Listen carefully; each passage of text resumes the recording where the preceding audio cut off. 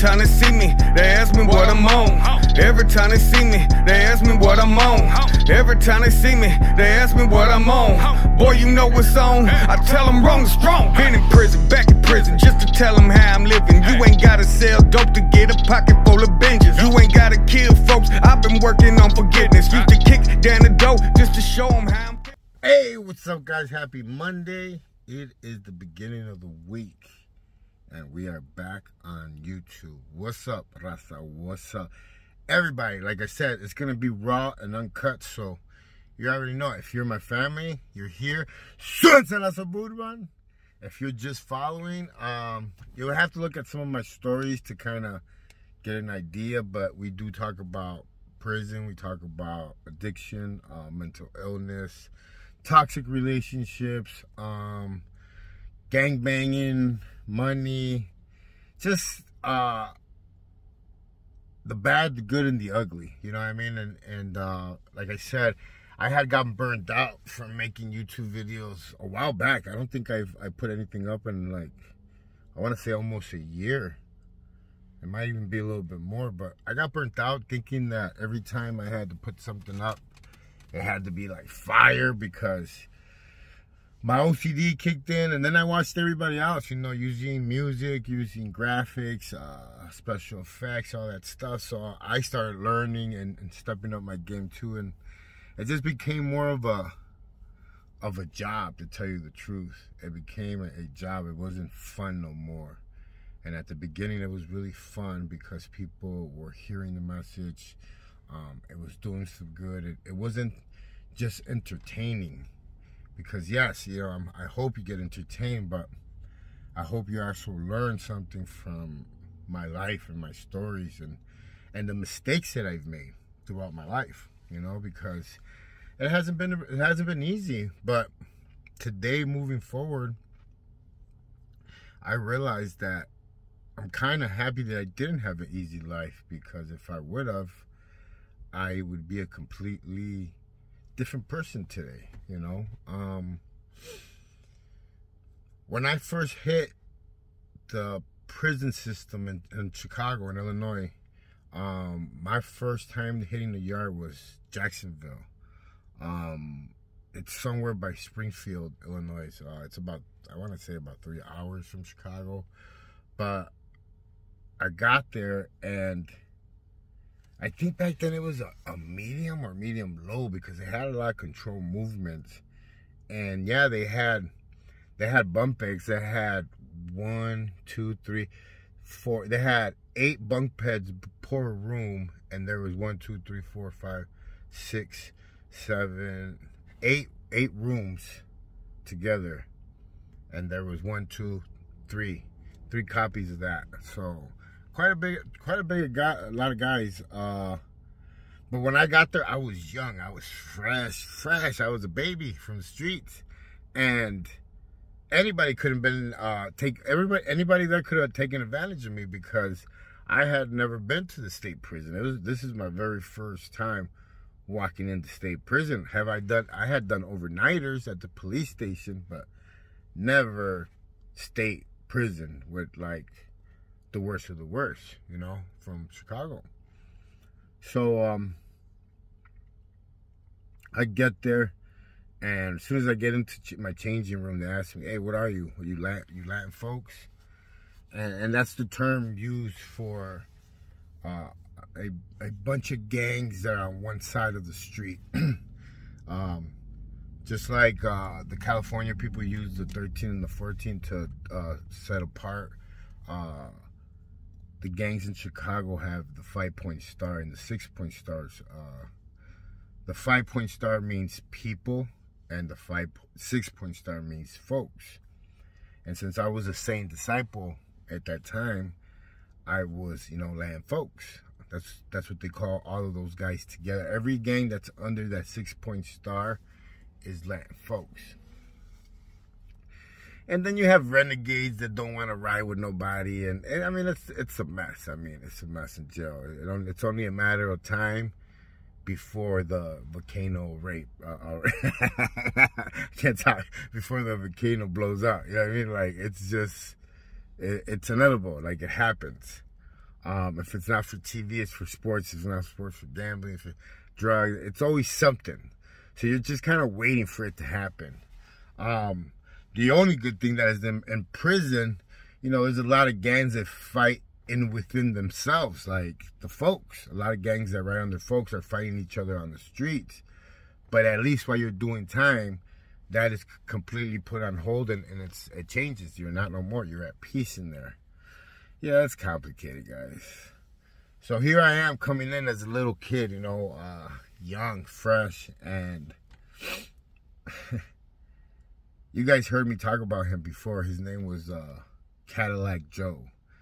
He was a Latin king from Beach and Spalding, an old school Latin king from Beach and Spalding, and was, you know, he did his thing back in the day. He happened to be my bunkie, and you know, at first I really didn't trust him, you know, because like he just seemed like too nice. And I got there and he offered me coffee, because you know, coffee is a big like peace offering between two people, and they're like they share coffee, you know. And he sat me down and just told me, you know, because Cadillac Joe was a Latin king. He passed away already. Rest in peace, Cadillac. He was a Latin king from the north side, and I was folks. So technically, you know, we were enemies, but I mean, he took me under his wing, man. He explained how the yard, just how everything ran. There was a lot of Cobras there from Chicago, from the north side. Explained to me everything, how the workouts went, because everything's controlled there by your car, you know, folks, people, everything is done together. Shopping days, stuff like that, everything is completely, you know, I should say isolation in your own group. Like you try to isolate yourselves as much as you can, but I mean, you can't really avoid it, man. Especially like me, when I went in there, I mean, I started talking to everybody, man, and I ended up being like really good friends with some Latin kings, a dragon from the south side. Like it was crazy to me, because I went into prison at such a young age. I was young, right? So I went in and I was just used to what I was seeing on the streets. But when I got there, I was like, wow, like on the streets we're trying to kill these dudes that I'm sitting next to. And in here, my life depends on them watching my back. Like, that's really when I started to ask questions in my head. Like, how is this gang stuff really real? Or like, how is it, like, who does it benefit? Because obviously it doesn't benefit me, because like I'm doing the time, you know. Even though I only did a short amount of time, you know, 17 years ain't nothing. I've met people that have done 40, 30, 50, you know, it ain't nothing. It's a hobo sentence. But learning to live like that in that environment was what made me today who I am. Here I am sitting on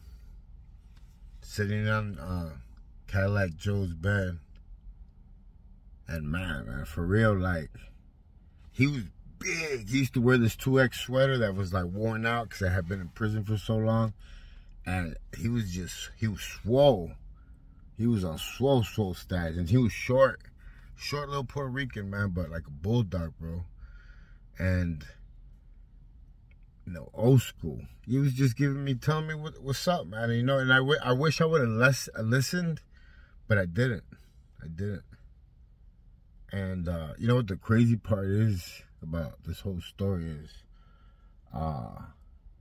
when I came home and I started my YouTube stuff and I started making videos, I made a video about him, and I forgot who reached out to me. It was a staff member from a senior retirement home in the north side of Chicago.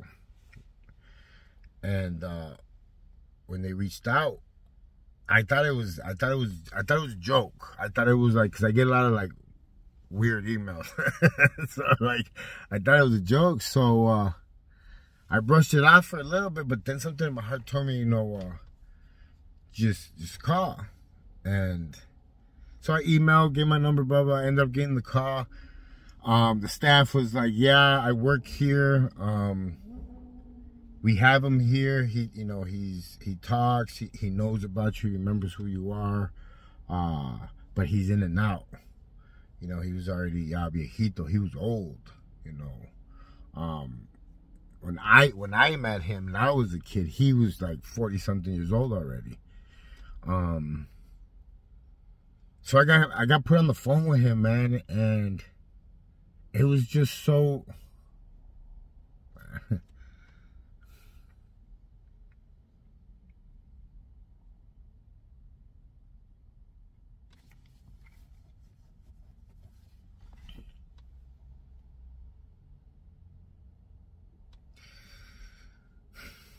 It was the second person I had made proud in my life, because right when I spoke to Joe is right when I got on my knees and I got saved. So like, it was God forgave me, and then Joe, I got to talk to Joe, and I could hear how happy he was on the line. And just tell him how I used to always mind my own business, man. Tell him. And I'm like, man, Joe, I wanted him to know, even though I stayed on the wrong path, that to this day, I didn't forget him. And I think that's what it is that even like you keep doing bad, right? Or you die doing bad. Or eventually you change and you do it, even at the last minute. You're always going to remember the few people that gave you a hug, that gave you advice, that just showed you some love, and even in the smallest ways. Even just like that, how Joe offered me a cup of coffee, calmed me down, showed me the rules, not to be nervous, stand my ground, be what I had to be to survive in that jungle, and it's the same thing out here. This is a jungle out here, and it's a war that we can't see. Spiritual. It's not flesh and bone. It's not.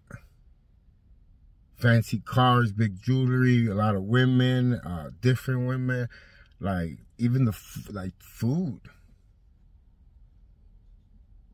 But you always remember that guy that made you believe in yourself, even if it was a little bit. I think that's why I do what I do.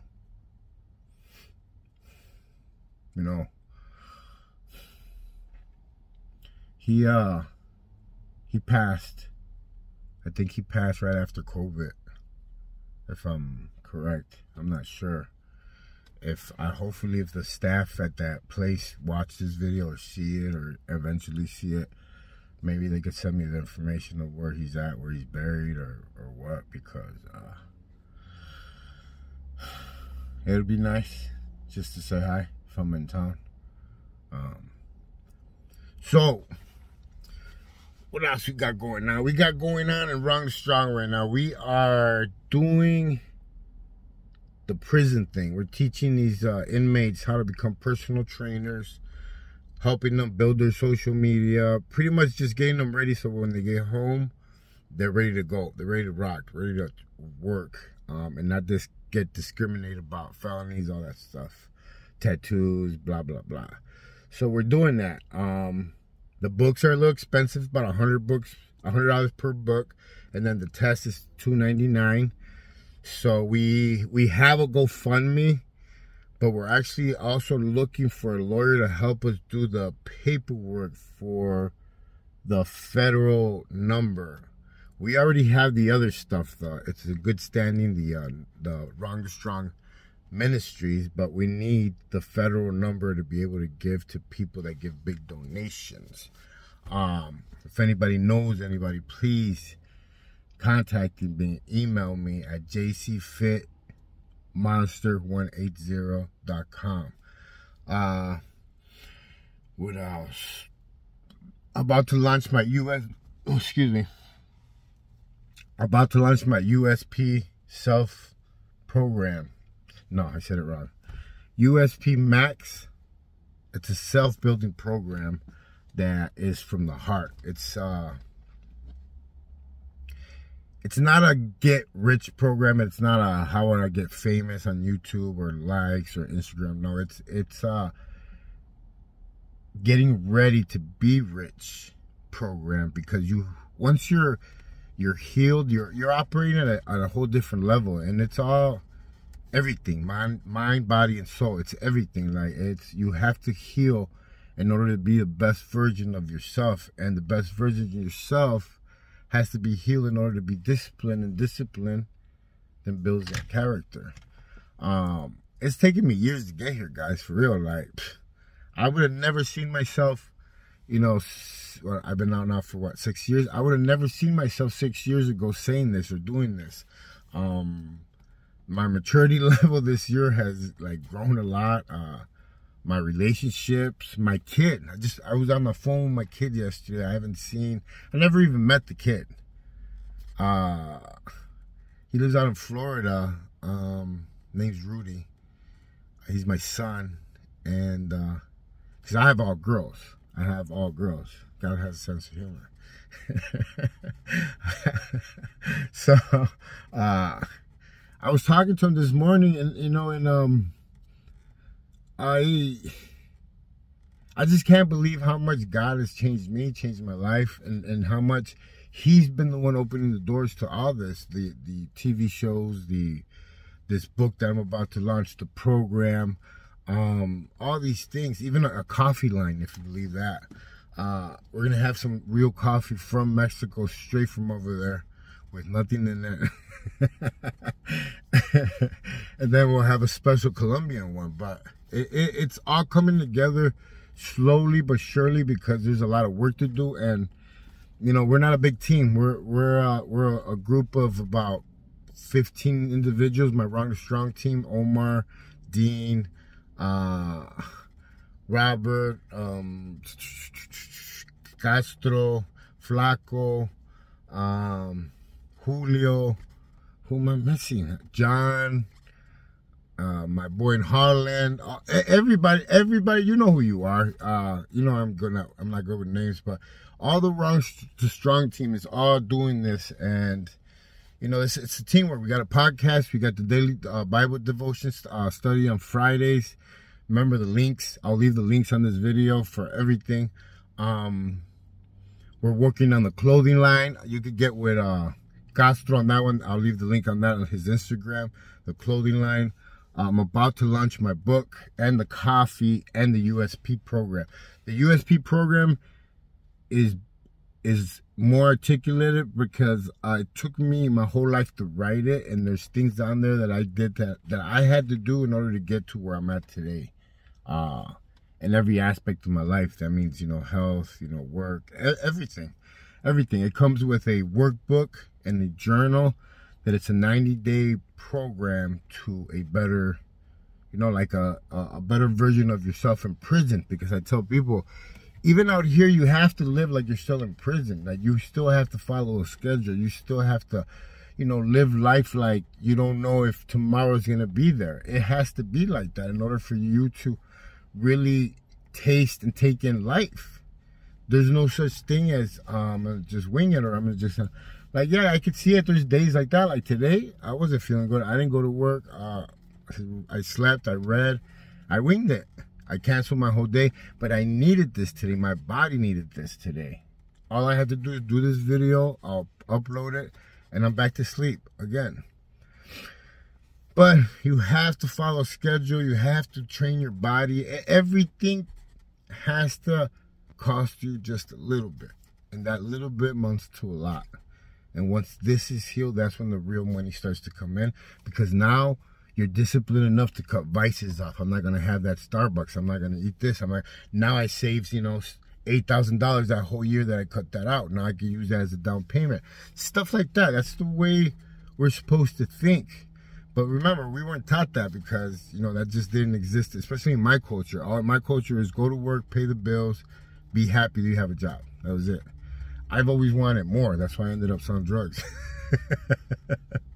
But I always wanted more. But my work ethic is beyond normal. So all that could be taught, though. Everything can be taught. It just has to be taught the right way and with not all these big words, because obviously we're not college nerds or builders or whatever. And I don't mean that in a bad way. I'm just saying uneducated. Let's just say it like that. But hey, everything can be taught if you practice and do it with consistency. That was long. So, anyways, the topic was Cadillac Joe taking me under his wing. 2 things. Don't ever be afraid to hire a mentor, a coach, a trainer. Whatever you're lacking in, don't be afraid, because if you're lacking in that, that means that's a superpower that you need to sharpen up. A lot of people that come to me for training, they don't lack making money or nothing. They already have that, all that. But because they've done that their whole life, they've lacked their health. So now I come in and I help them align all that. So think about it. I have the best job ever. I'm the last mechanic to come in. After the car, the Ferrari's already built, the wheels are on, everything's up and going. I just have to come in and rotate and align the tires and we're good to go. Now it takes off. Because remember, a car that runs with unaligned tires, it runs, but it's not a nice ride. And that's what I mean. Everything gets aligned together.